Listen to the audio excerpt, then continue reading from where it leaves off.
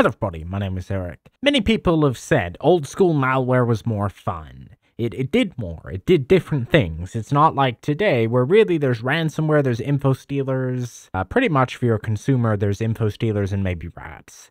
Well, in the old days, they made malware for fun. And we're going to try some of it out. We're going to see, does the old malware, the golden age malware, still work on Windows 11? Now, of course, if you had all of the security features enabled, the answer would almost certainly be no. Is it a threat? But does it work?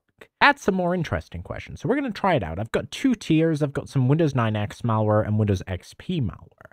Now, there are a lot of reasons, despite Microsoft's great backwards compatibility, why this might not work. Some might not work because it requires 16-bit support, which simply doesn't exist on 64-bit Windows. But more interestingly, there are some core operating system security features and the fact that malware tends to use undocumented APIs. You know, the Win32 API might be supported 30 years in the past, but Microsoft does not put that effort into supporting internal APIs, especially those predominantly used by malware. So let's take a look. This one is interesting because it's a Trojan. It does exactly what it says it does, but it also emails itself to all of your contacts and tries to delete System 30. Now, that might be the other one. So let's try it out. Windows Defender has somehow come back again. Okay, let's see if we allow it, if that fixes it. But it seems like because the VS50, I think that's Visual Studio 5. Yeah, no, Windows Defender is fully off. Yeah, so this one, unless that was a fake error message. But it seems like it genuinely doesn't work. So let's try the Pikachu virus. Poke. Now this one at least seems to partially work. So the Pikachu virus. Okay. Millions of people around the world, I found you. Don't forget to remember this day every day, my friend. Visit us at Pikachu.com. So the graphics all work, which makes sense. I think it's just simple GDI. Now let's see. Does the more interesting payload? Yes. Now, it wouldn't really work because autoexe.bat runs much later and with less privileges than it did on Windows 9X. But the Pikachu virus, it works exactly like it used to. Probably wouldn't send itself because I don't think that works anymore. I don't think that email client works anymore, Outlook Express. This is Orange 1. There's Windows 98 Anxiety. Let's see. I actually don't know what this one does. I just saw it recommended.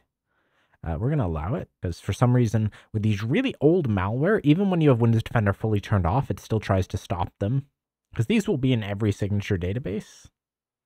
Oh, that's a bit scary. Oh, so we got a file infector that might interfere with our other. That could imply that it works. Let's check. So Pikachu is still running and the modem thing is running. And then it closes, even without Defender closing it. So there's some possibility that's done something. Then we have You Are an Idiot, which might be a recreation. I'm not sure. We got Pikachu, Orange 1. Let's try Orange 1. Okay, that's just missing a critical dependency. So far, we've had, other than Melting Screen, which just, I think, wouldn't work for a number of reasons. So let's try You Are an Idiot. This one is not that destructive. Really? It doesn't work? Does it not work? Okay, that wasn't expected. That I would have thought was, well, I wasn't even sure. Okay, so let's try some more. So we got a few fake games. We got Windows Police Pro. That one I'm kind of curious about. This is some sort of rogue AV. And of course, like always, because we cannot get Windows Defender to recognize that it's disabled, even with everything off. Let's see if adding a C exclusion helps. Do you work? Windows Police Pro. I've seen many rogue AVs do work, but what doesn't work is their change of the file association for .exe. I think we'll actually skip the fake GoldenEye, or not the fake visual novel because it looks like it's Python. Let's try fake GoldenEye. Now this is some sort of ransom payload. You've got to put in a key of 111 to get it going again. If it works. Oh, this is looking weird. Why are there so many? Almost looks like a fork bomb. But so far, everything's still fine. I'm curious about these worms. Now, I'm 99.9% sure these will not work. Their main function is going to be scanning for other vulnerable systems. We'll try Sasser first. There's some possibility this might trigger a blue screen. Now small screen is trying to save us. Now, these are of course they're detected. These are the most infamous viruses. Try Blaster. At least Blaster didn't immediately crash. This won't work for a number of reasons.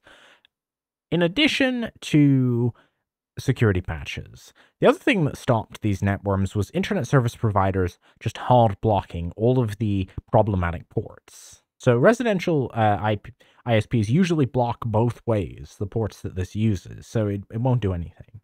But it works. But I don't think it installed correctly. So one thing I am sort of curious about is, will the Pikachu virus, will its payload, I mean, it won't do anything, but will it pop up? So it appears autoexec.bat doesn't do anything. Let me just check that. So I guess it doesn't work in, let's try it here.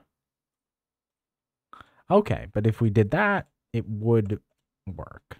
The developer of this malware also made another fatal mistake, and that is the fact that it prompts you.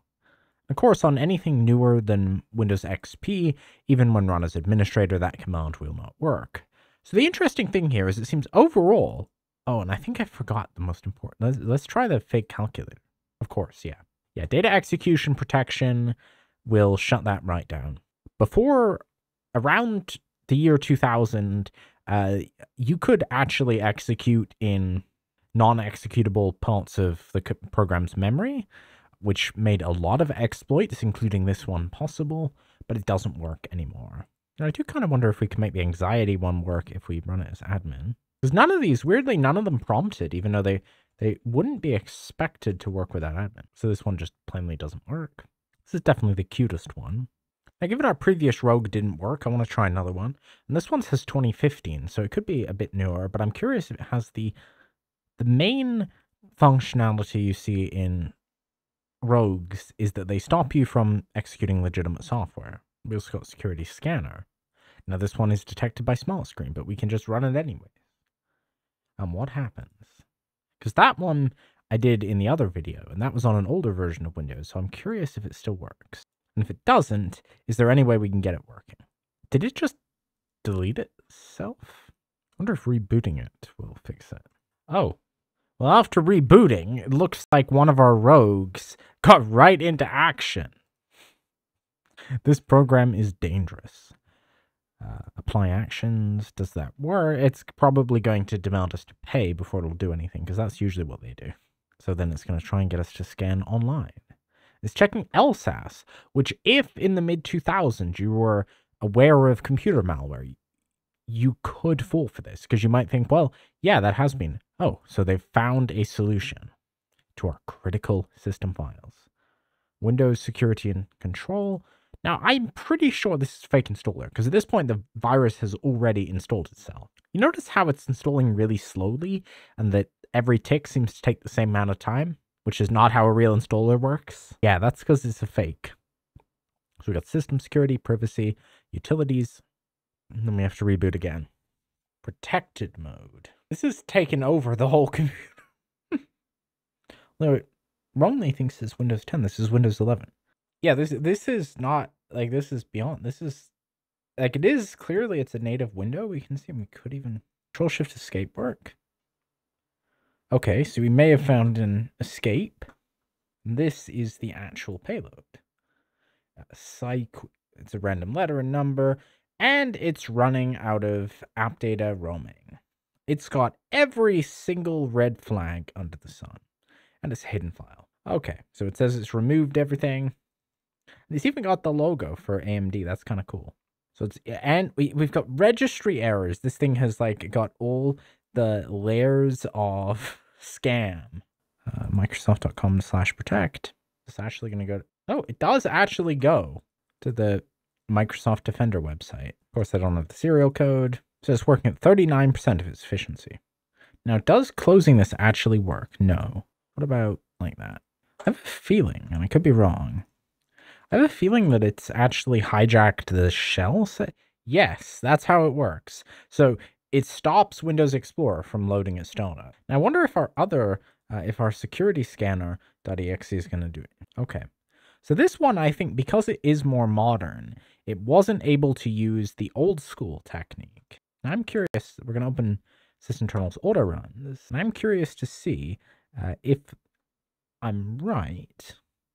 Yes, I am right. So it set itself as the shell. I actually learned you could do this a while ago. There was this thing called, there was this custom shell for Windows, and you can set something else as the shell. So because that's been changed, that is why it comes up every time we reboot. It's basically ransomware at this point, because you can't use the computer without either paying for it or knowing. It's not as clever as the old school ones.